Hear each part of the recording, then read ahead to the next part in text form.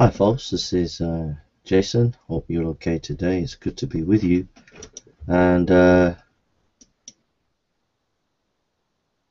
hope everybody's okay. And we're looking at the deception of evolution. I've been working through a book called Evolution Cruncher, and I got up to about page 48. They allow you to use the book and to publish in print and use any of the information to get the information out to the public. And so I'm going to be reading from that book, and it's 965 pages of useful information. And so let us begin.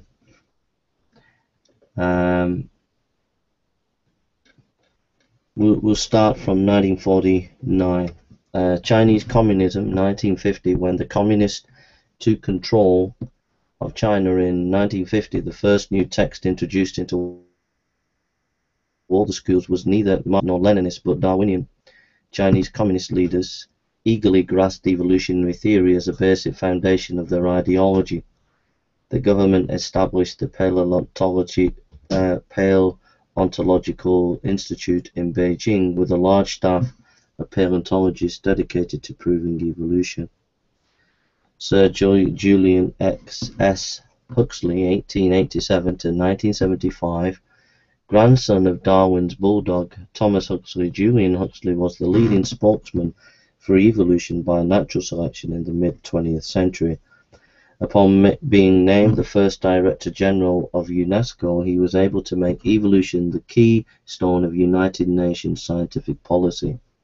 He saw it as an opportunity to extend evolutionary thinking to the nations of the world, and he made the most of it. Julian Huxley UNESCO pamphlet. Pitdown skull debunked. In 1953, this piece of skull and separate jaw was the only clear evidence that man was descended from an ape-like creature. In 1953, Kenneth Oakley, British Museum geologist, Joseph Weiner, Oxford University anthropologist, and Lee Gross Clark, anatomy professor at Oxford, managed to get their hands on the Pitdown skull and jaw and proved it to be a total forgery. The newly developed fluorine test revealed the bones to be quite recent. Additional research showed the bones had been stained with bichromate to make them appear aged. Drillings into the bone produced shavings instead of ancient powder. The canine tooth was found to have been filled and stained. Weiner published a book about the Pitdown forgery in 1955. William L. Strauss, The Great Pitdown Hoax, Science, February 26, 1954. Robert Silverberg, Scientist and Scandals, a Book of Hoax, 1965.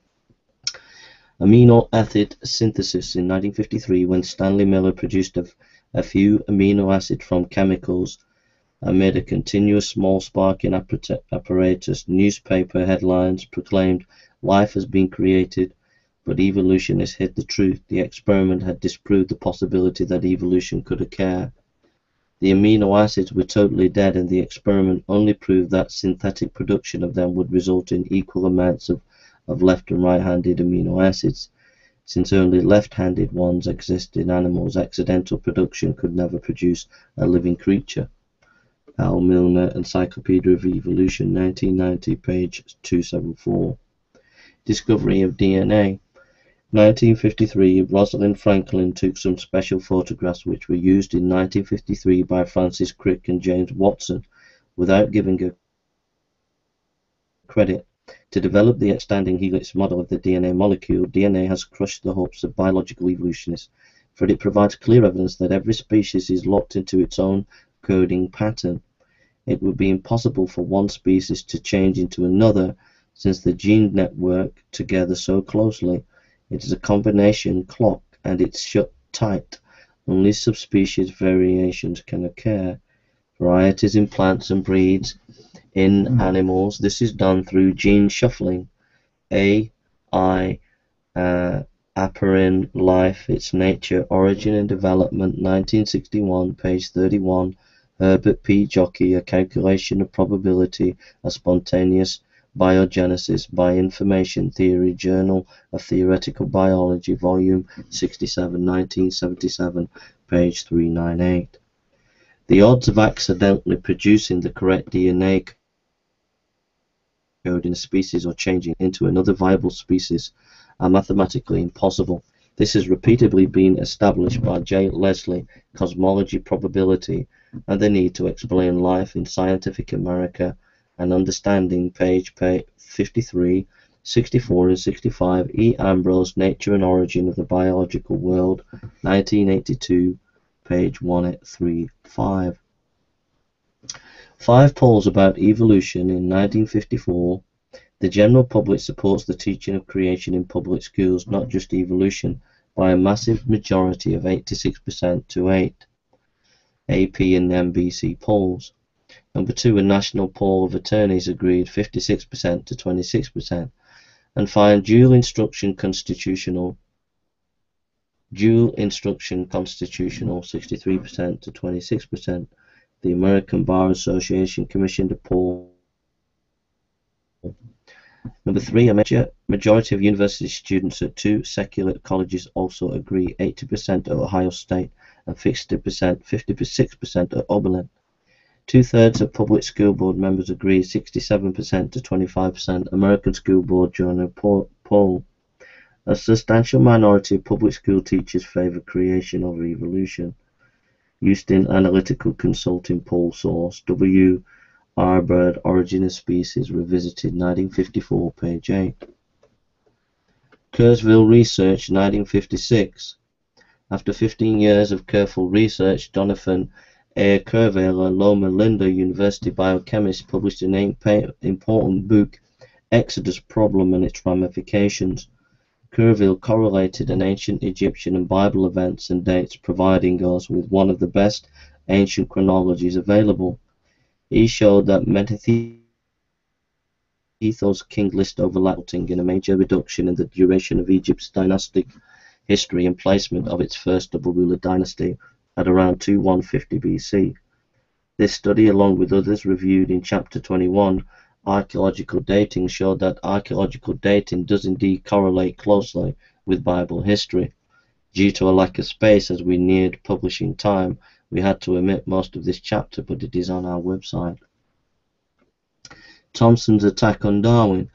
In 1956, W. R. Thomson, a leading evolutionary scientist, was asked to write the introduction to the 1956 reprint edition of Darwin's Origin of Species. In it, Thomson scathingly attacked Darwin's theories and every essential point as worthless. W. R. Thomson, Introduction to Charles Darwin, Origin of Species, 1956 edition. Children's books. 1958. While evolutionists secretly recognize theory is falling through the floor, to the gullible public it is praised more and more as the scientifically proven answer to the mystery of life and matter. In 1958, The Wonderful Egg was published and immediately recommended by the American Association for the Advancement of Science as a worthwhile science guide for little children. 2 major NEA affiliates, the American Council on Education and the Association for Childhood Education International, gave it their highest recommendation. The book tells about a mother dinosaur who laid a wonderful egg, which hatched into a baby bird, the first baby bird in the whole world, and a baby bird grew up with feathers, the first beautiful bird that ever sang a song high in the treetops of long, long ago, quoted H. Morris and G. Parker, What is Creation Science, page 148. Geoscience Research Institute. In 1958, this creation organization, GRI, now located in Linda, California, was organized specifically to carry on research work in the area of creationism and produced educational materials for scientists and science teachers. Darwinian Centennial Celebration, 1959. As the year 1959 approached, evolutionists saw it was a splendid opportunity to ballyhoo the glories of evolution theory.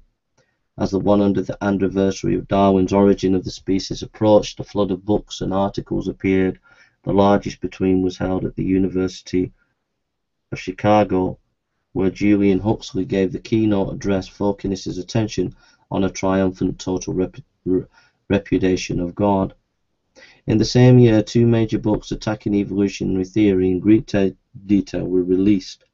The first was Gertrude Hamelfrab's Darwin and the Darwinian Revolution. Holding a doctorate from the University of Chicago, her book was a powerful expo on the havoc the theory has wrought on the modern world. The second in-depth book was by Jacques Bazoun, history professor and dean of graduate faculty at Columbia University. His book Darwin, Marx and Wagner declared that evolutionary theory was directly responsible for European wars of 1870 to 1945. Biological Sciences and Curriculum in 1959.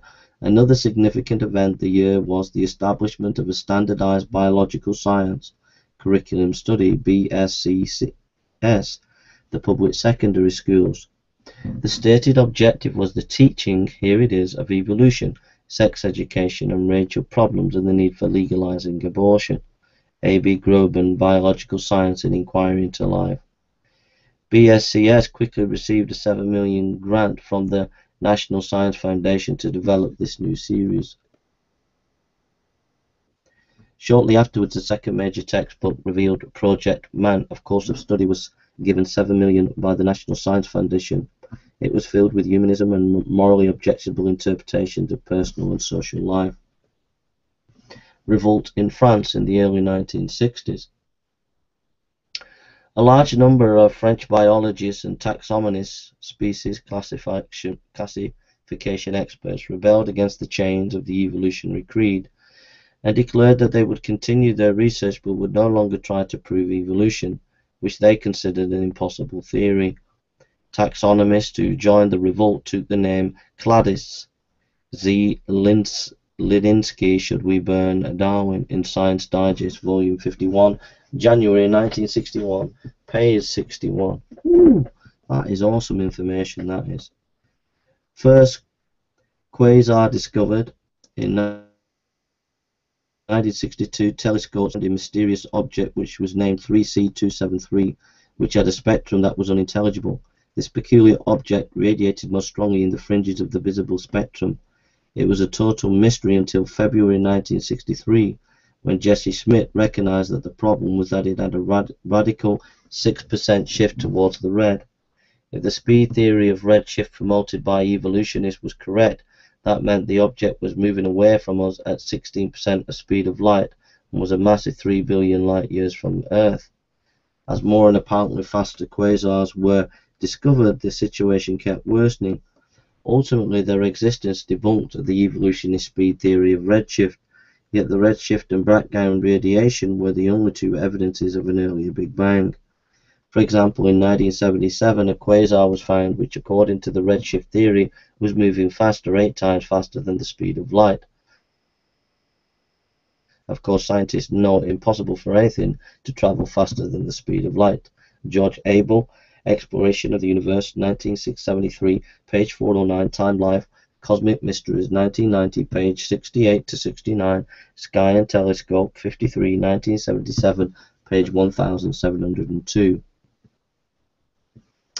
Creation Research Society in 1963. This important creation research organization was founded by doctoral scientists with the express purpose of conducting research into creation evolution topics and publishing regular reports on them. Its journal reports have been of high scientific caliber. Background radiation. 1965, using a sensitive radio astronomy telescope, A.A. Penzias and R.W.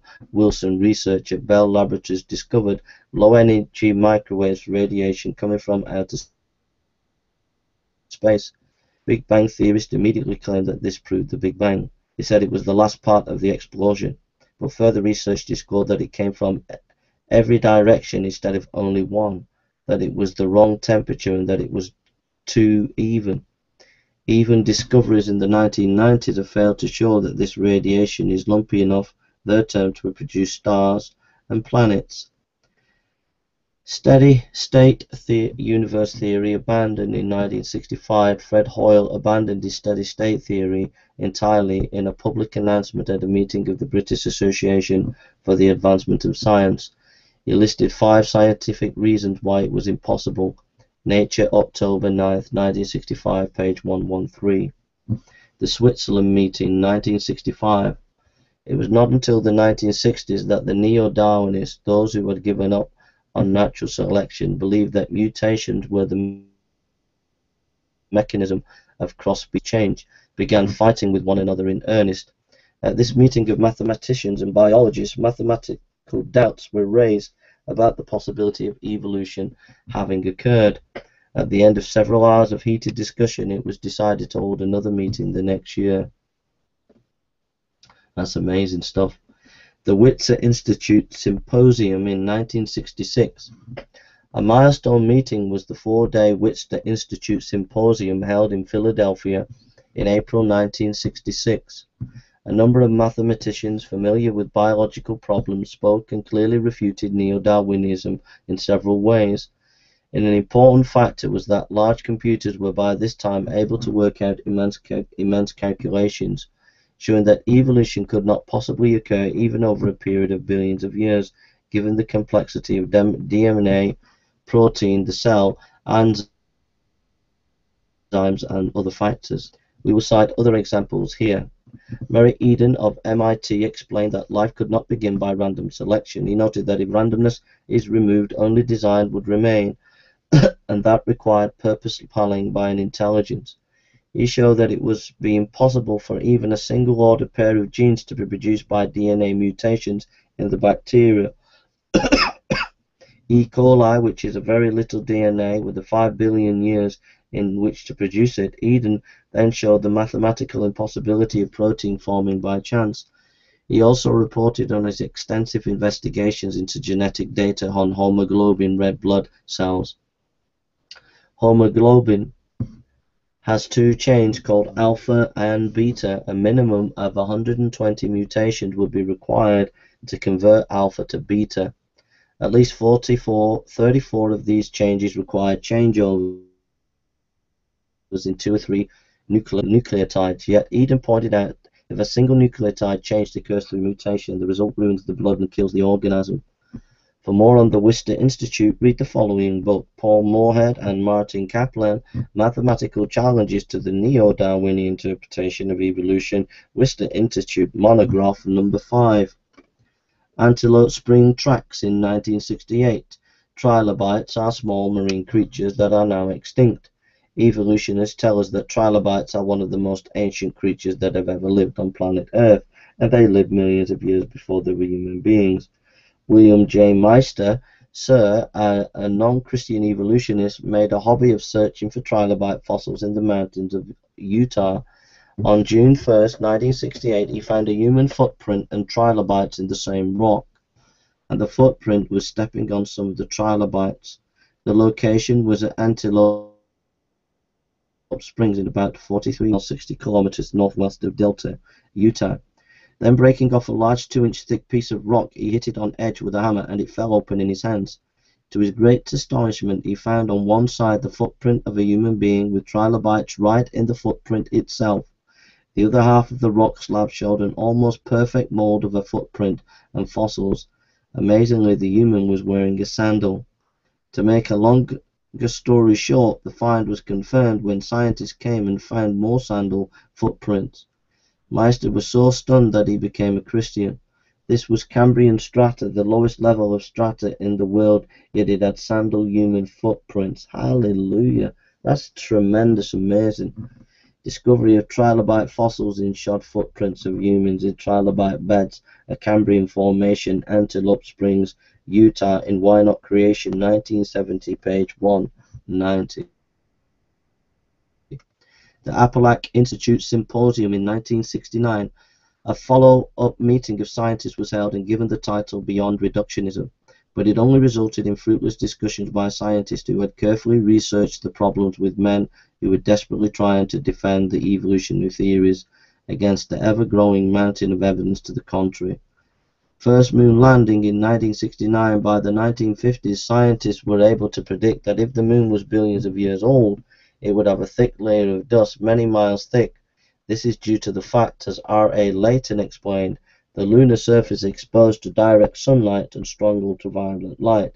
and extra rays from the sun gradually destroying the surface layers exposed rock, reducing them to dust at the rate of a few 10,000ths of an inch per year. In 5 to 10 billion years, this was produced 20 to 6 miles, 32 to 97 kilometers of dust. R. A. Layton, Lytton, quoted in R. Weiss on Creation, Evolution Controversy, page 175. Because of this, NASA first sent an unmanned lander which made the discovery that there is very little dust on the moon's surface. In spite of that, Neil Armstrong feared that he and Edwin Muldrin might suffocate when they landed, but because of the moon is young, they had no problem. Landing on July 20th, 1969, they found an average of 3 to 4 inches of dust on its surface. That is the amount one would expect if the moon were about 6,000 to 8,000 years old at a rate of 1 inch every 10,000 years. In Isaac Asimov's first published article in 1958, he predicted that the first rocket to land on the moon would sink gloriously in the dust and everyone inside would perish. Article mentioned in Isaac Asimov on Science, a 30-year retrospective, 1989, page 16 to 17. Born inventory in 1971. A complete listing of all the Australopithecine finds up to the end of 1961 was printed in a new book. This included all the African bones of our half-ape, half-human ancestors. Time, Life, The Missing Link, Volume 2. Although 1,400 specimens are described, most are little more than scraps of a bone or isolated teeth. Not one complete skeleton of one individual exists. When parts of bones are found, they of course can be moved into various positions and be interpreted as belonging to different creatures with very different skull and jaw shape. To this day, there is no real evidence of any genuine non-human ancestor of ours. Chapter 13 explains why reputable scientists question or reject the various finds by anthropologists. Matthews attacks Darwinianism. In 1971, by the later part of the 20th century, even though the ignorant public continued to be told that evolution was triumphant, proven success, it was difficult to find any scientist who would defend Darwinian theories before his peers. L. Harrison Matthews, and other distinguished scientists, was asked to write a new introduction to Darwin's Origin of the Species to replace Thompson's 1956 introduction, which scathelessly attacked Darwinianism. In his introduction, Matthews said that Thompson's attacks on Darwin were unanswerable. Then Matthews proceeded to add more damaging facts. L. Harrison Matthews' Introduction to Charles Darwin, Origin of the Species, 1971 edition. The evolutionary theory must have run into our times when book publishers cannot find a reputable scientist who is appreciative either of its basic teaching or its founder. Nice Symposium, 1972.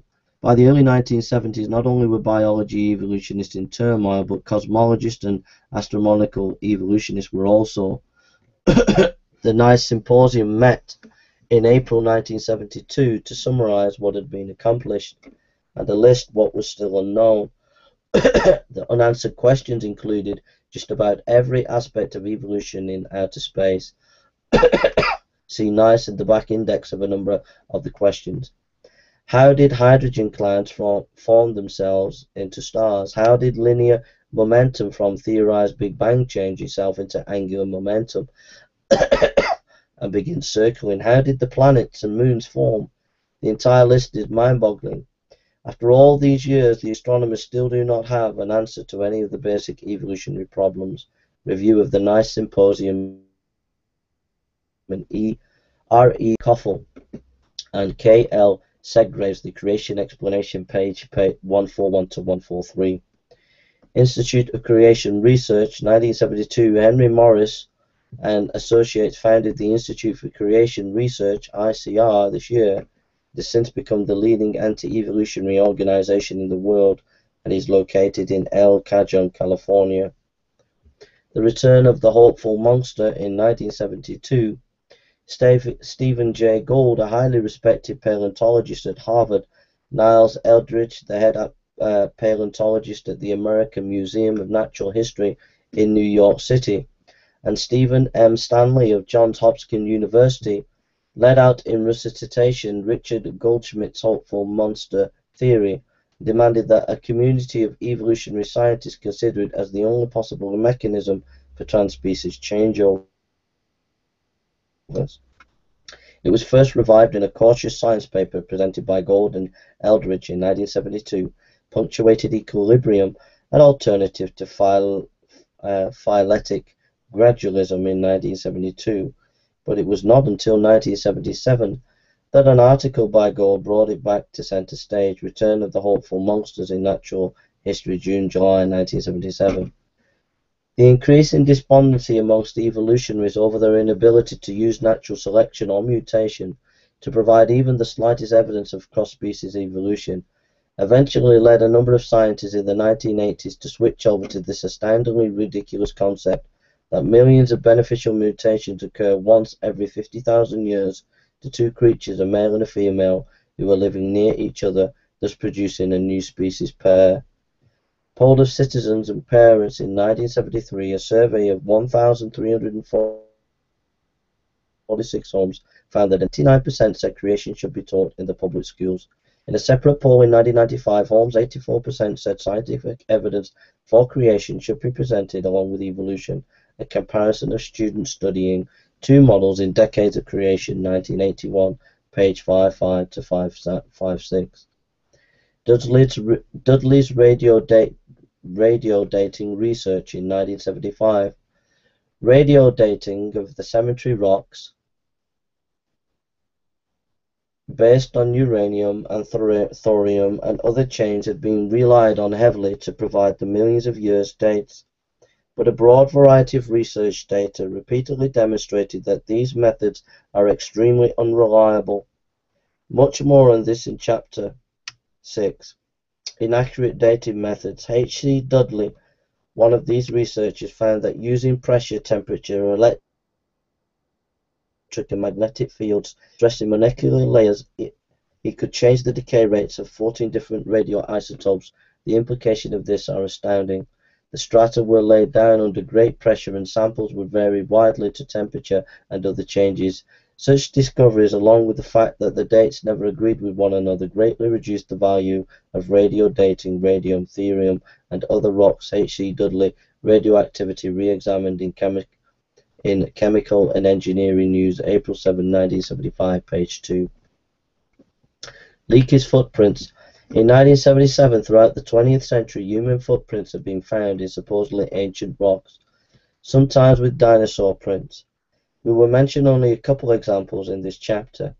In Chapter 13, Ancient Man for More. In approximately 1977, Mary Leakey found L.A.T.O.L.I. in Africa, 30 miles, 40 kilometers south of Oldova, Georgia, human footprints which by strata they are on, evolutionists date at 4 million years in the past. Yet they are identical to modern human footprints. These and other footprints disprove evolutionary theory, especially those in which dinosaur prints are found with human footprints. Dinosaurs are said to be dated from 65 million to 135 million years ago, whereas man is said to have appeared far more recently. National Geographic, April 1976. Science News, February 9, 1980. Plesiosaur discovered in 1977. Scientists have wondered for decades whether an extinct dinosaur would ever be found alive. Then in April 1977, a Japanese fishing vessel caught a 4,000-pound, 1,814 kilogram, 10-meter creature in its nets of the east coast of New Zealand. A qualified zoologist was on board and photographed and examined it carefully and confirmed that indeed it was a plesiosaur, a sea-dwelling dinosaur which supposedly had been dead for 100 million years. They were so thrilled that they published scientific papers on it, issued a postage stamp, but recognizing that the creature would disprove their fossil strata theory, Western scientists said it must have been a sea lion.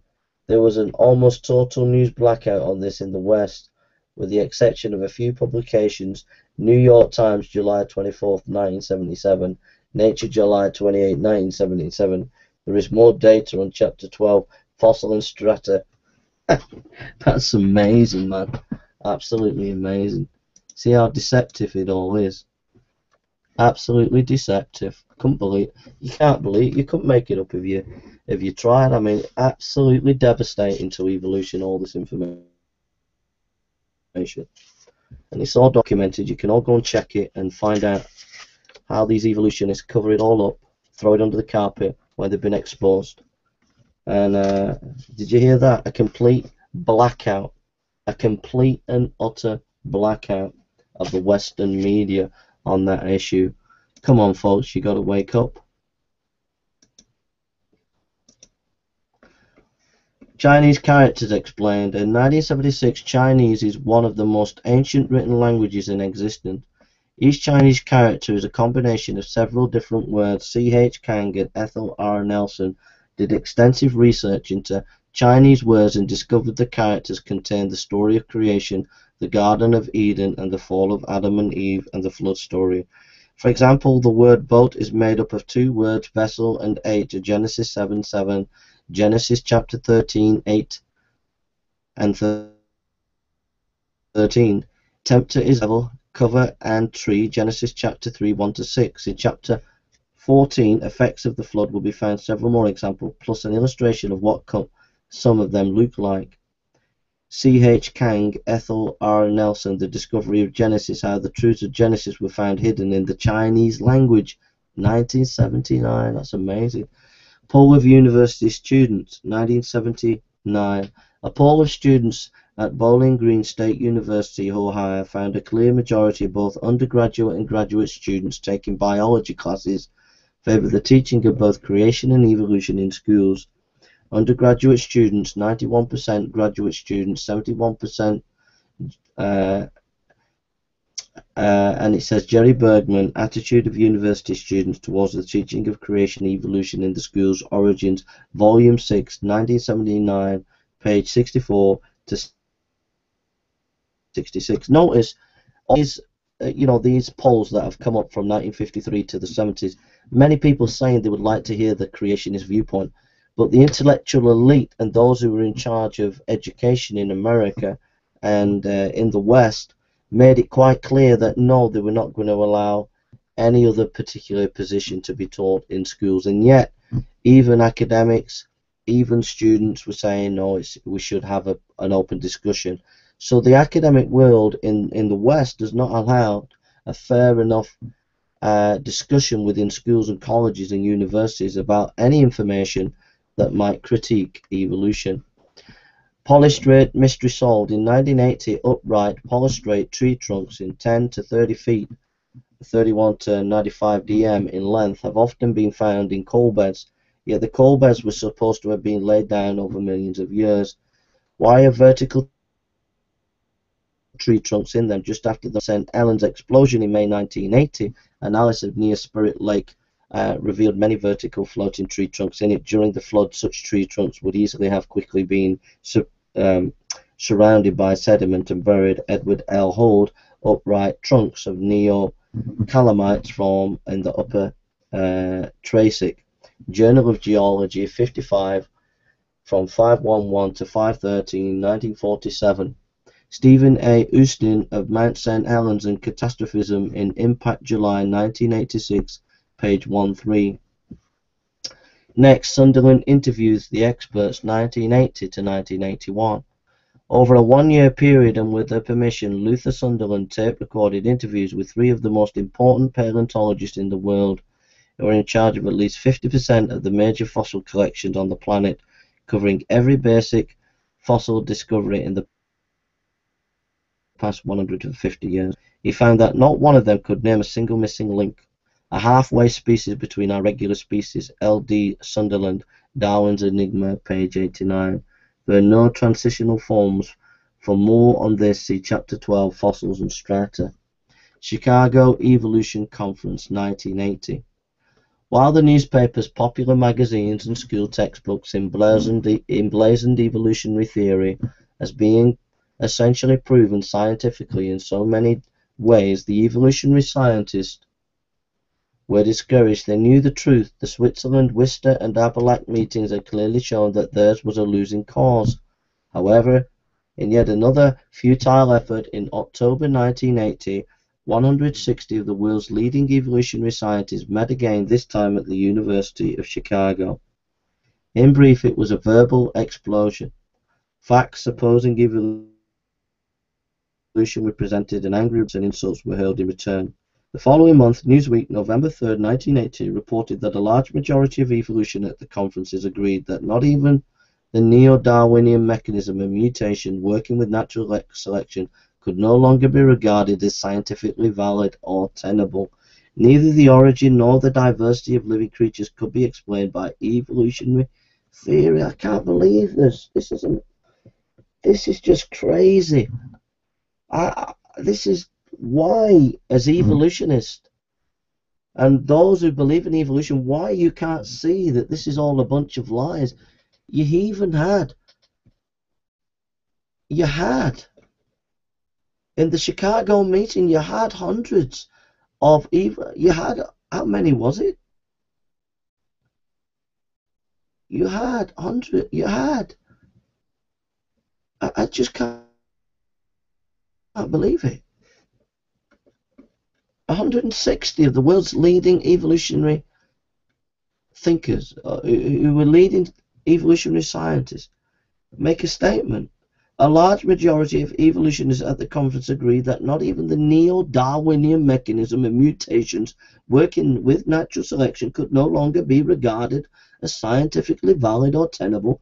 Neither the origin nor diversity of living creatures could be explained by evolutionary theory. Roger Lewin, Evolutionary Theory Under Fire in Science, November 21st, 1980. J.R. Taylor, Great Evolutionary Mystery, 1983, page 55. Why is the public still told that evolution is essentially proven and all the scientists believe it when both claims are far from the truth? New York City Evolution Conference, 1981. The following year, another important meeting was this one at the American Museum of Natural History in New York City.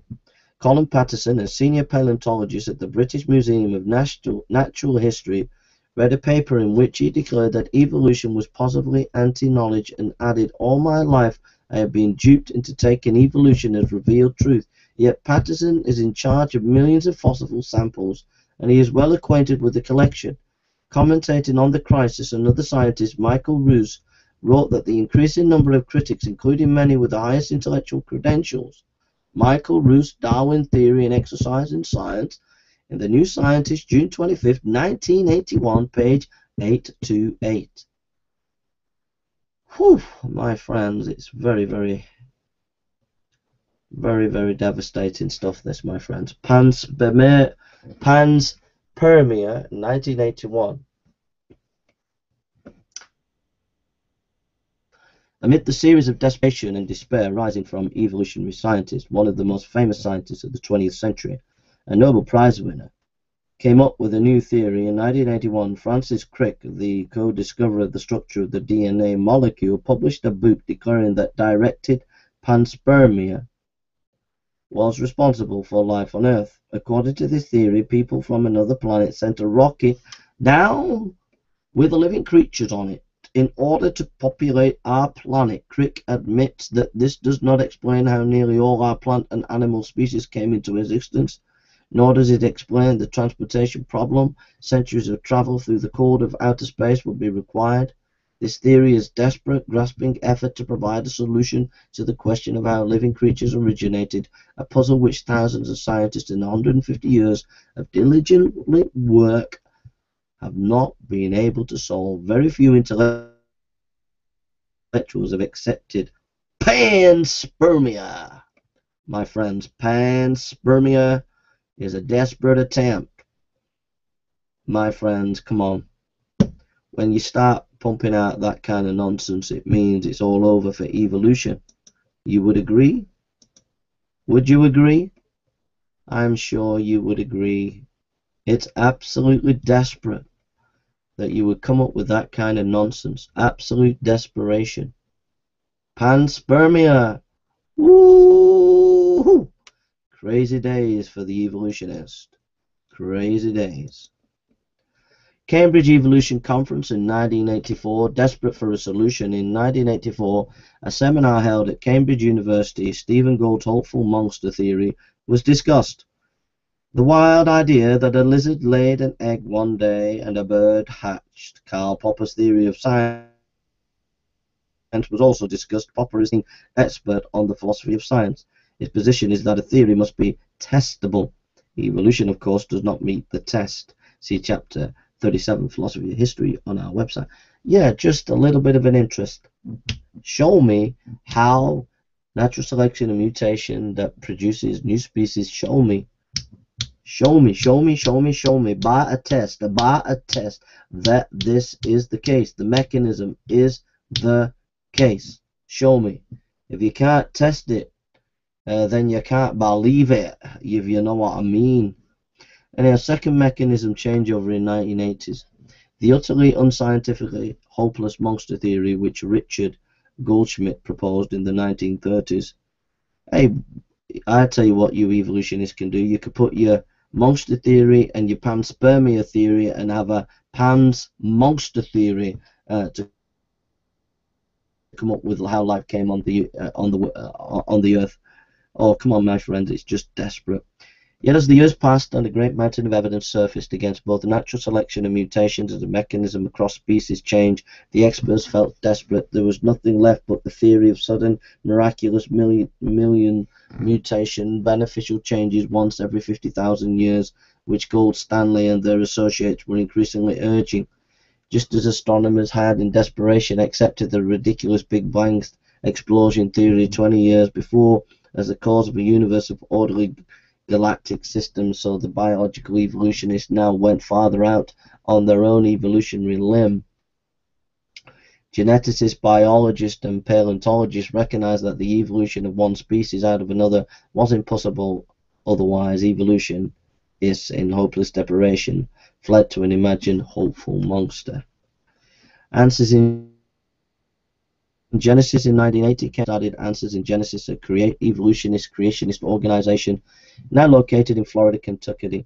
It has rapidly become a powerful voice in unveiling evolutionary errors in meeting on college and university campus and elsewhere. For every one creationist organization now in operation, there ought to be 100. Why not start one yourself?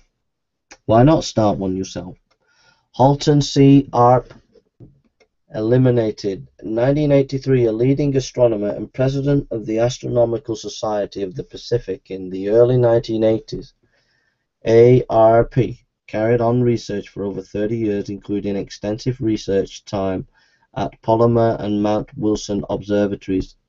He studied over 260 galaxies in more than 80 groups and tabulated 24 main galaxies and 38 discordant redshift companions, plus much more. His studies clearly refuted the speed theory of redshift, which, with background radiation, was the crutch that evolutionists leaned on to defend the Big Bang. Halton Arp, Quasars, Redshift and Controversies in 1987, page 5, plus many scientific articles. Threatened with disbarment from U.S. observatories if he did not stop tearing down one of the two Big Bang pillars, he refused. A few eminent astronomers, including the renowned astrophysicist Geoffrey Burbridge, made impassioned pleas for everyone to keep an open mind, but to no avail.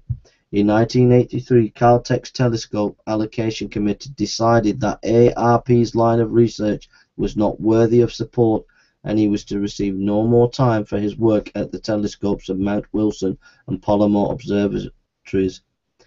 Refusing to switch over to politically acceptable studies, he left Caltech for a position in the Max Planck Institute of Munich, where he continued to pursue his ideas. Referring to abrupt and ignoble ouster, Burbridge later wrote, "No responsible scientist I know, including many astronomers who were strongly opposed to Arp's thesis, believes justice was served." Time, Life, Cosmic Mysteries, 1990, page 67, 68. I mean, that is just absolutely indicting of evolutionary thinking, because any scholar, I mean, this was a guy of tremendous eminence in the scientific world, and because his ideas were upsetting their ideas, of the Big Bang, then we've got to get rid of it.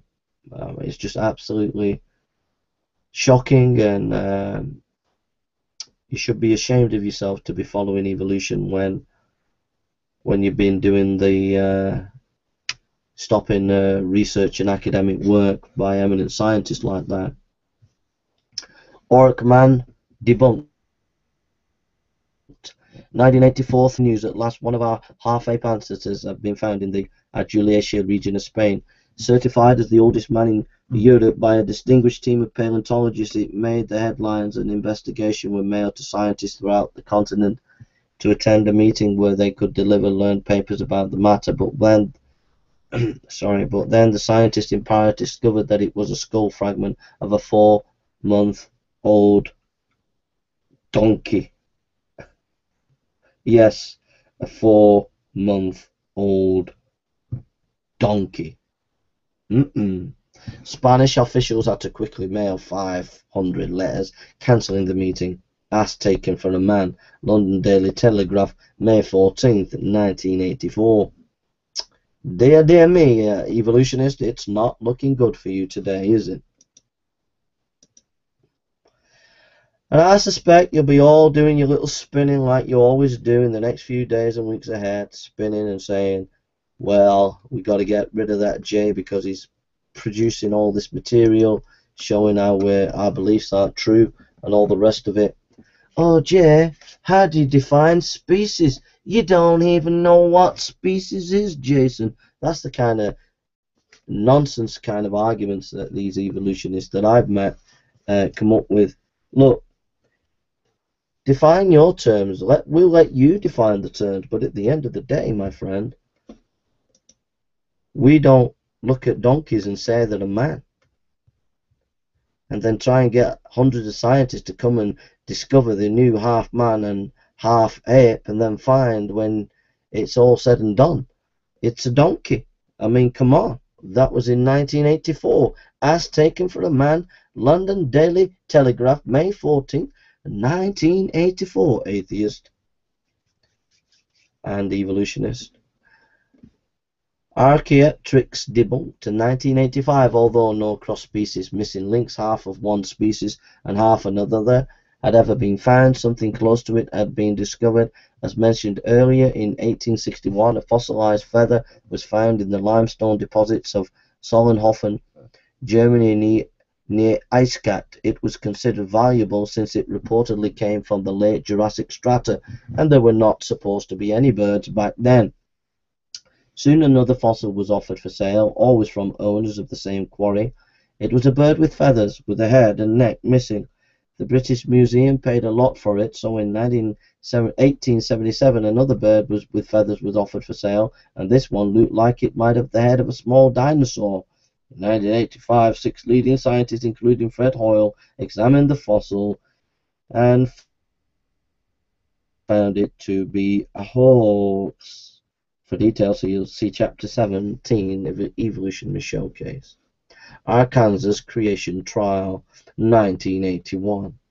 In December 1981, at the Federal District Court in Little Rock, Arkansas, Judge William Overton presided over, in quotes, a trial to decide whether the state of Arkansas could place concepts about creation in public school textbooks.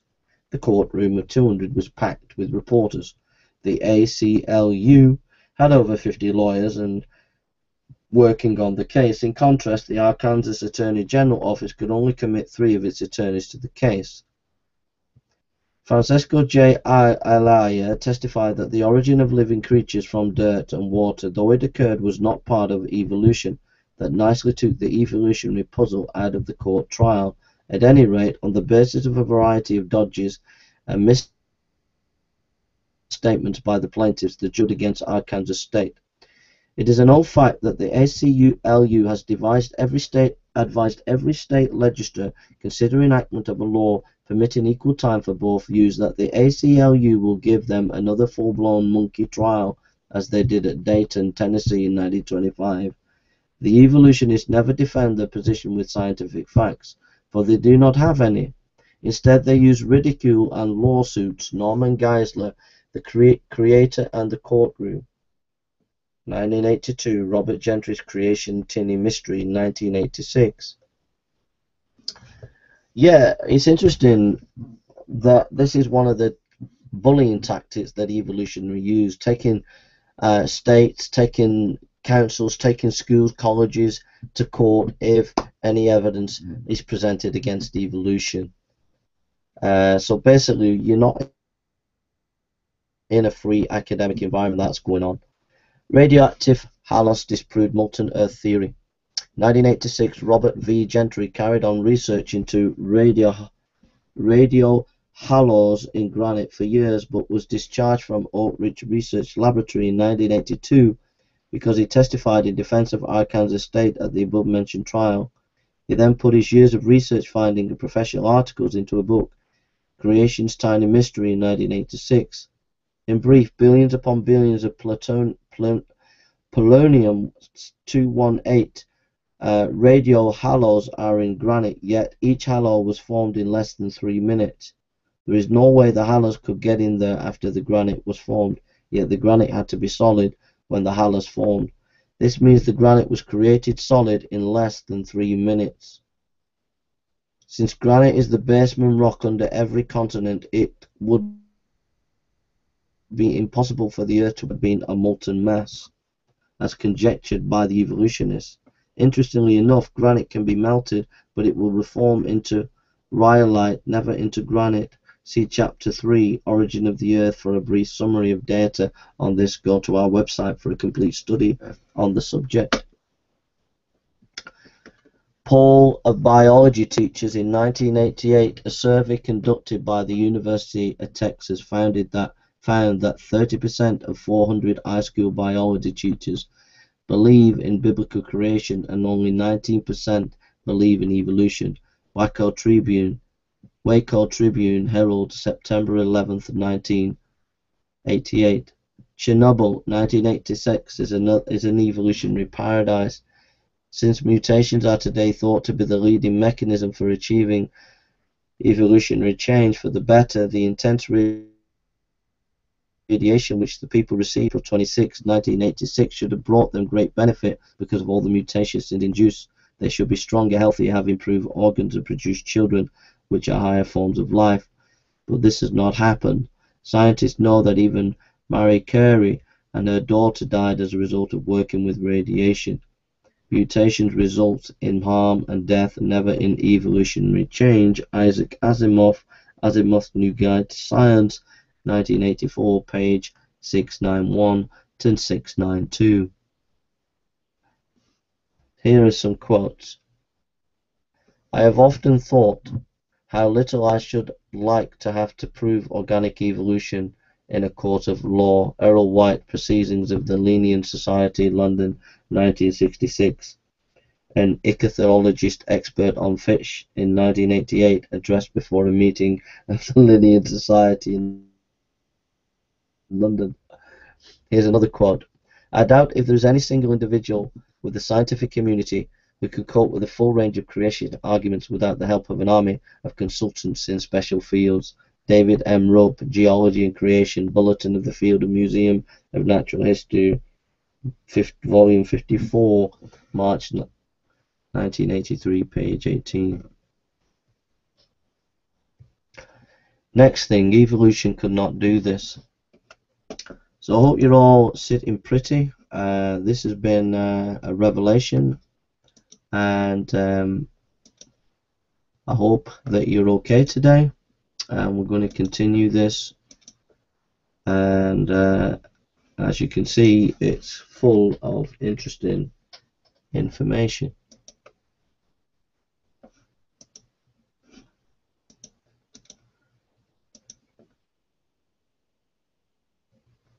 So we're going to have just a few more now. We've gone on for nearly an hour, or maybe longer than an hour, and this is the second part in the series. We've done Evolutionary Exposed, and we did over a full hour there, and this is the Deception Evolution, and there'll be 3 or 4 of these over the next few weeks, more in depth, and I hope you can see that when we look at this in depth and we consider evolution like this, that there's some shocking, absolute shocking facts that the atheist will not tell you, the evolutionist will not tell you, and it's quite devastating to their position.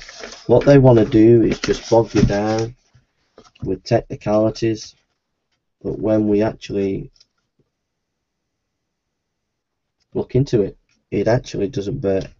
Basically, they're browbeating you with authority, scientific authority, but without the actual evidence. That's what they're doing. When you scratch below the surface, when you scratch before the surface, you find that these things are very, very poor.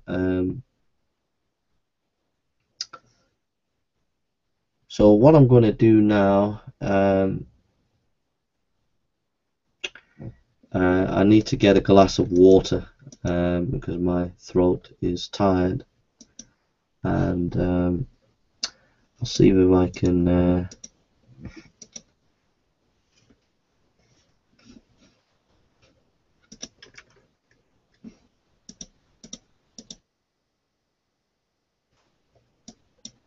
so what we'll do is I'll just play you a clip.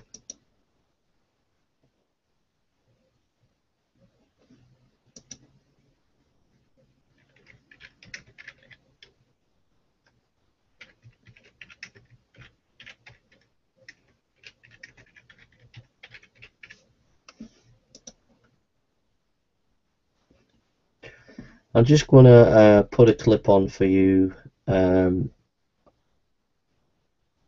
They give you permission, they allow you to use the material, and it's Slaves for Christ. And it is. So what I'm going to do is I'm going to so this is me, hope you're okay.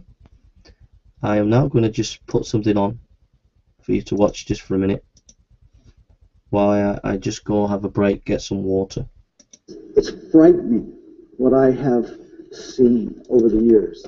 I hire teachers, and they have to have at least a 4-year college degree. I prefer a credential. And these students that are college kids coming out of universities, whether they were secular universities or Christian universities, I was absolutely stunned at what they didn't know. And I was sickened by what they did know. And so that was one of the reasons that I felt that it was time to come out and just be able to present an alternative. I'm not here tonight to prove or disprove anything. That's not my job. God doesn't need me to prove his word, does he? But the problem is we tend to look at God's word in our own little world, and we bring God down to our size. And that was what I did. As a scientist, it was really difficult to deal with Genesis. So what I wanted to do to start off with is just kind of give you a little update on who I am, where I came from, how did I end up here? Why would you come to hear what I have to say? I had a gentleman tell me earlier that evolutionary biologists aren't real popular. There aren't many of us. But how many of you have ever heard of an exobiologist or an astrobiologist? You know, those exobiologists, someone that is the study of biology elsewhere. I always thought that was a kind of a neat title and a description. So how do you study life in the universe? Well, you speculate. So what I want to do is just give you a little rundown. And it started for me in 1958 when I moved from the hills of Wofford, Kentucky, right straight to Newport Beach, California. I can really tell you about culture shock. And we look like the Beverly Hillbillies when we come rolling out of Kentucky. Now, Wofford had about 400 population. It's about 399 today.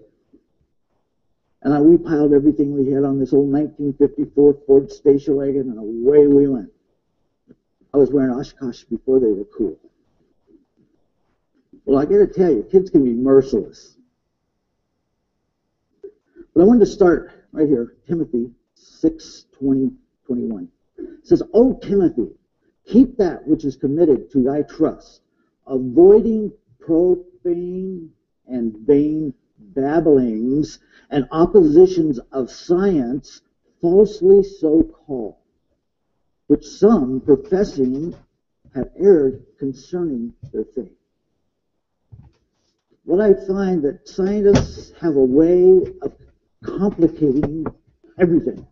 As a scientist, I can complicate a bologna sandwich. But the rule, if you are a scientist or are in the science, you're going to hear a rule. It's called Occam's razor. Occam's razor means keep it simple. I remember my first semester in college, I took a class that said, just listen to this for 5 minutes and then we'll get back onto some more information. And then I'm going to be doing a video completely different on a historical topic. We'll be reading out some information on a historical topic. We'll be also recording in the morning. We'll be doing some sermons and various things like that if you want to come and listen in the morning and in the afternoon on Sunday. And so that's what's going to be happening here. And this video is called Evolution of an Evolutionist by Dr. Rick Oliver, and it's on Slave for Christ. They allow you to use their material. They're really good folk. Go down there, you'll find tons of information. Slaves for Christ, loads of information debunking evolution. And we'll just listen to this for a few minutes and then get back to our fact-finding information. Coming with the KISS principle. Oh, well, that sounds pretty cool to me. But when I walked in, you had KISS. Keep it simple, stupid. That was the key.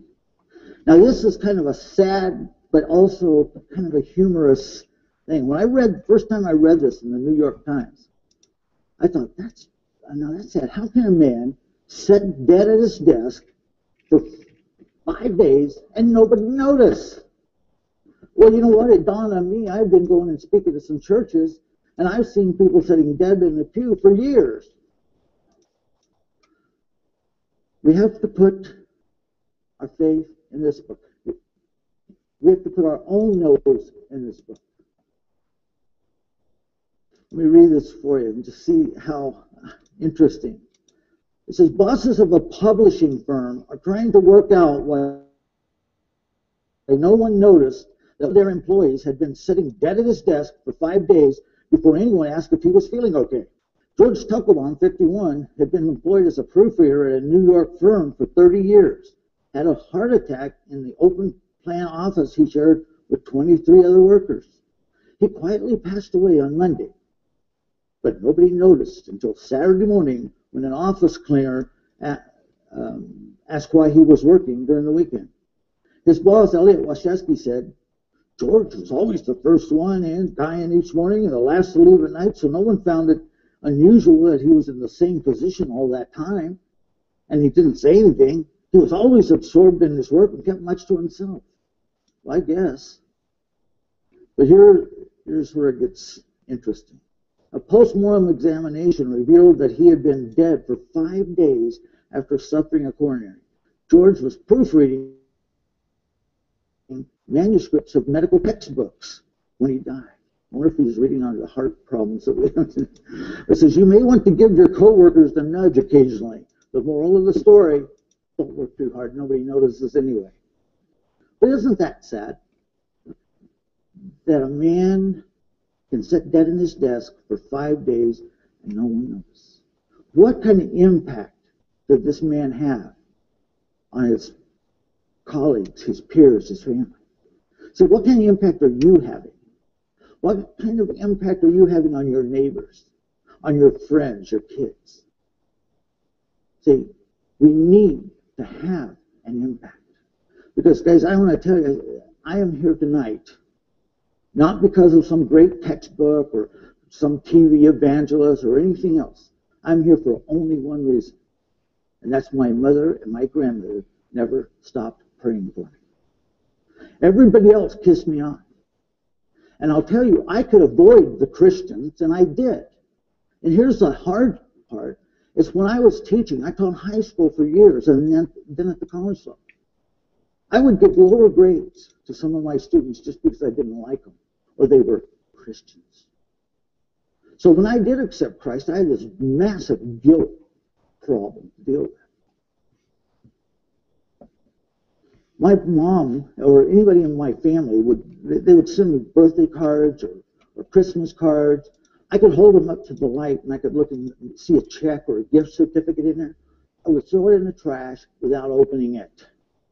Because I knew if I opened it, it would just say, praise the Lord, Jesus loves you, some of that religious stuff. That's how hardened I was. Guys, I was so hardened that I was not an atheist. I was an anti-Christian. I hunted them down.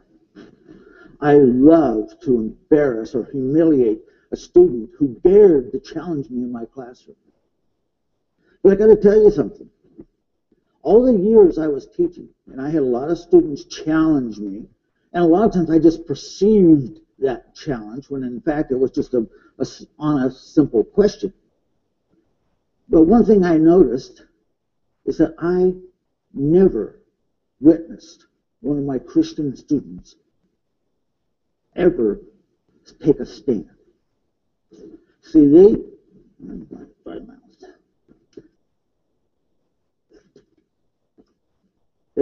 would never take a stand for God's word over man's word. See, I would never allow their God into my science, but they always allowed my science into their God. And if they did that, I had them. And that's one of the things I want to talk to you about in these next few sessions. How we tend to bring God down to our size, put God in this box. You know, how arrogant that we would think that as a finite being, we can bring an infinite being down and understand. You know, God says, right in his own words, there are just some things he knows that we don't. You know, people say, well, you know, as a scientist, this is not a textbook. No, it's not a science textbook, but I've got to tell you something. Every place this book touches on science, it is absolutely correct. This is the only book that has not changed. If some of the books I used as a student and then some of the books I made my students read are no longer valid. They're obsolete. Not this one. I always like to start in this area here, where we need to understand that God's word is the true word. And we've got to be careful when we start messing with God's word. He tells us if we add to or take away from, there's problems. So we've got to understand that the deception is really subtle. See, Satan doesn't run around in a little red suit with a pitchfork and, you know, a cartoon character. But yet a lot of people put him in that position. We either give him too much credit or not enough. I love this, Matthew 24:4. Jesus was talking to his disciples. Jesus answered and said to them, take heed that no man deceive you. Simple, straightforward, absolute fact. Will God deceive you? No. But I guarantee you, men will deceive. So the best way to understand or know what is true and what is just wild speculation is to check it yourself. You go to the author of the book, Acts 17:11. These Bereans were more noble-minded than those in Thessalonica, in that they received the word with all readiness of mind and searched the scriptures daily. Did you catch that? See, they didn't search the textbooks daily or the science journals. No, you search scripture to find out the truth. And guys, that's hard. I cannot believe how many times I saw these wonderful, brilliant students, when they were pressed, they would cop out for man's word over God's word every time. And I got to tell you, there's just two choices. You don't have to make a list over here and a list over here and all of these things. No, there's just two. God's word or man's word. Where do you want to put your faith? And that's what it's built on. You know, it's okay for you to have a different opinion than I do. It's okay for us to have different opinions. That's perfectly legitimate. But what is not fair is for me to inflict my opinion on you as fact. And see, that's what's happening to the students. They are being force-fed. Students are being taught what to think, not how to think. And that is so destructive. We're talking here, folks, about two religions, because that's what they are. And see, I hear people say, well, you know, we shouldn't even use that word, evolution. You know, I had a lady sitting in the front row at Mount Hermon Conference Center. It's a huge conference center. It's been there since 1906. And it's a very solid Bible-based camp, where it was.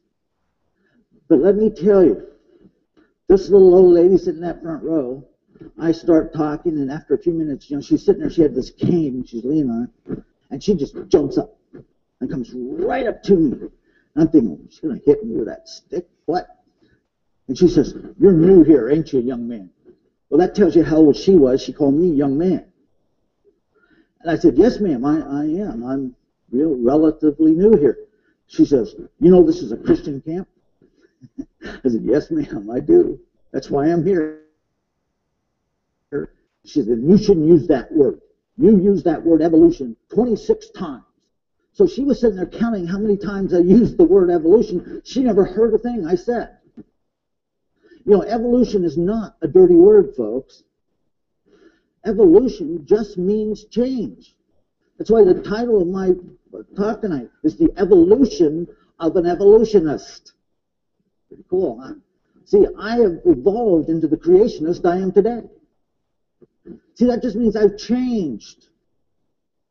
But let me tell you, my PhD tells people that I am a professional evolutionary biologist. So I believe in evolution. I know it works. I have made it work. See, I can mess with the genes of a dog, and I can get yellow labs, chocolate labs, black labs, but I can't get a cat. See, change within us, because that's no problem. We adapt, we change. I can go in and talk in places. I've been invited into a few secular colleges, and I was invited to speak at this arena. There were 17,000 people. Guys, that's frightening. It's a sea of faces. It's not even fun because you can't even relate with anyone. But when I walk in there and I were to hold up my Scientific American, or in this case, the very latest issue of New Scientist, I get a nice ovation here. But look what it says. Scientific American. It says authority, expertise, credibility. So by using that, I gained that. I had credibility. I had authority. Why? Who wrote the book? See, if I were to go in there and do this, they would think. Okay, you can go and watch the full video, Evolution of an Evolutionist, Dr. Rick Oliver. And you can go and watch the full video for yourself. And so we're back on the fact-finding information. and just been reviewing comments. Here's a few comments from people under the Gospel for You. This is a few comments. We'll just read what a couple of the people are saying here. That is true. Fundamentalist Christians don't confuse donkeys with men. However, they do think their donkeys can talk. Oh dear, there's a painful lack of understanding here. Yes, it is pitiful. These are just ad hominem attacks. Radioactive halos, good grief, it's pronounced halos. See, ad hominem attacks. It's all pure ad hominem attacks from the atheist. Even Ken Ham wouldn't use these kind of arguments, etc., etc. It's just ad hominem attacks. That's all the atheist can do. And it's the atheist just saying all sorts of things against me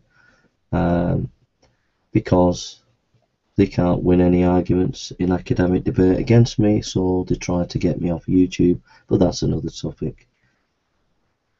We're not going to let them spoil the evening. We've had a wonderful evening and of brilliant intellectual stimulation, and we're not going to let them spoil that brilliant intellectual stimulation for all the research that we've been looking at in this video, which has been documented information that you can go and check, and maybe some of the references are wrong. Let's say in this reading that I've done, let's say 30% of the information is wrong. Even if 30% of the information that was wrong, if just 70% of the information that I've been reading is correct, it's devastating for evolution. But I think most of this guy's information will be correct because he references the magazines, the newspapers and whatever, the books, the scholars. And when the atheists begin to realize that I'm making videos on this issue, they'll start pulling it to pieces and whatever. But I would say, don't listen to them, don't listen to me, read the book, and then go and research information yourself. Go and check it out yourself. Go and have a look yourself. The atheist and the evolutionist are masters of deception. They are masters of deception. And they will try to deceive you, and they claim to be people of science, but I'm an outlaw on YouTube. They don't want me on YouTube to produce scholarly videos on theology and philosophy, which is my field, and historical studies, which is my field. The atheists can't stand me being on YouTube because I can produce this kind of material, but they don't want that. And they don't want any information to get out there which will expose them. They won't have any academic debates with me. I've tried to get academic debates with the top people. The only academic debates that I could get with people are these lower atheists, and they're not academic debates. You get into a room with them, you try to organize an academic debate, and the next thing you know, they're accusing you of Nazis, being a Nazi, and all that stuff, and it's just deplorable, really. And so they cause controversies over silly, childish issues. They just can't actually get in a room and have a proper, old-fashioned, no-holds-barred, plain, simple academic debate. They've always got to snigger and laugh and mock and all the rest of it, and it's a shame. It's a shame because they're impeding, they're holding back academic research. They're holding the atheists on the internet, especially. They're holding back the intellectual climate of the West. They're clogging up the system. They're spoiling dialogue and discussion and debate on the internet because they are anti-intellectual, these atheists. And the same goes for the evolutionist. Actually, the evolutionists are anti-intellectual. They're actually stopping the progress of science. If we got rid of evolution and we embraced intelligent design, science would absolutely flourish, like it would be a new renaissance of science. But evolution is holding back science and regressing science back to the Dark Ages. In fact, it's holding back science for at least 150 years. But if we got rid of evolution, you would see an absolute flourishing of science, and the many inventions, the many discoveries of drugs, and the discovery of new information that we would have if we dropped evolution and embraced intelligent design. We would have a massive influx of new information, and we would be able to bring a lot more healing to people. We would discover the power how to heal many of the big diseases today. But evolution has been stopping this progressive development, and it's clogging up the system. So it's important to save people's lives from many of the big diseases today, to get rid of evolution and allow proper scientific study and inquiry. It's really, really sad that the evolutionists are stopping proper academic development. They are impeding proper scientific information. We would have so many new drugs, new engineering capabilities. We would have so much that we could use to help fight against diseases and famine and all the rest of it. And it's shocking what the evolutionists have done and are doing now. And it's time we brought an end to evolution, and we began to build new technologies from the development of information design. That's where we need to be going today. Everybody knows this, but very few scientists and academics want to say it. But many of you actually feel this in your heart, know it in your mind, but are afraid to say it. Evolution could not do this. The mallee bird lives in the Australian desert. In May or June, with its claws, the male makes a pit in the sand that is just the right size, about 3 feet 9 dm deep and 6 feet 18 dm long. Then he fills it with vegetation. As it rots, it heats up. The bird waits patiently until the rains, which increase the heat to over 100 Fahrenheit, 38 Celsius, at the bottom of the pile. The bird waits until it's down 92% Fahrenheit, and when the right temperature is reached, he calls for his wife. They mate. She lays 1 egg a day for 30 days and then leaves. The male then covers the eggs with sand and continually checks the temperature with amazing thermometer bill for 7 weeks. He cannot let the temperature go up or down even 1 degree. If it cools at night, he piles on more sand. If it overheats in the day, he pulls off sand. At hatching time, the chicks break their shells and crawl up through as much as 2 feet of sand. Arriving at the top, each one is fully able to fly and is on its own. Neither father or mother mallee bird gives it any further attention or training. When it grows up, it does as its parents did.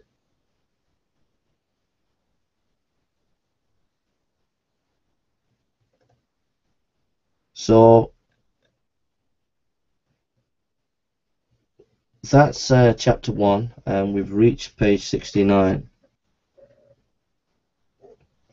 We'll be going through other chapters, and so this will be a series of maybe 10-15 videos of an hour long that we'll be doing. Now I'm going to be doing another video which will be on historical studies, so stay tuned if you want to continue to join me. We've finished this video, and I'll be doing another video on this maybe tomorrow in the next few weeks on evolution, and I hope you've enjoyed it. I'm now going to be doing a video on a historical study, so I'll see you in a few minutes if you're interested, and if you're not, don't worry about it. So take care, and God bless you, and see you soon.